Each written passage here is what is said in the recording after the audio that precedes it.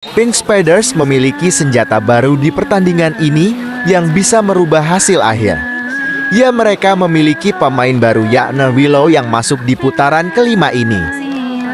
Liga Voli Korea Selatan di 2024 hari ini mempertemukan GS Caltex Seoul KIXX berhadapan dengan Incheon Hyungkook.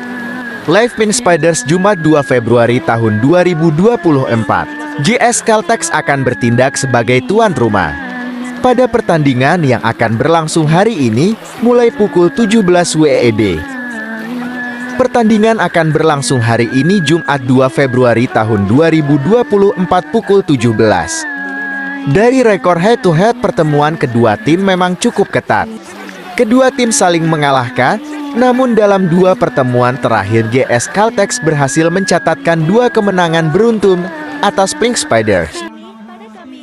Setelah head-to-head kemarin GS Caltex dapat dikalahkan Pink Spider.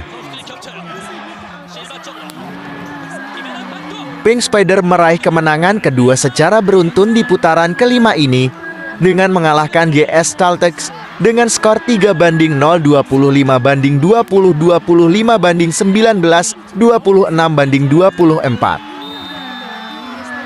Pemain baru Pink Spider Willow Johnson kembali menjadi bintang dengan mencetak 19 poin pada laga yang digelar di Janchung Gymnasium. Penampilan apik juga ditunjukkan oleh idola Megawati Hangestri Pertiwi, sang ratu voli Korea, Kim Yeon-kyung. Kim Yeon-kyung menyumbang 15 poin di laga ini. Duet kiri dan kanan antara Kim Yeon-kyung dan Willow membuat Pink Spiders cukup dominan sejak awal laga. Tambahan 15 poin itu membuat Pink Spider kini mengoleksi 552 poin, menjauhi perolehan Megawati yang mengumpulkan 528 poin.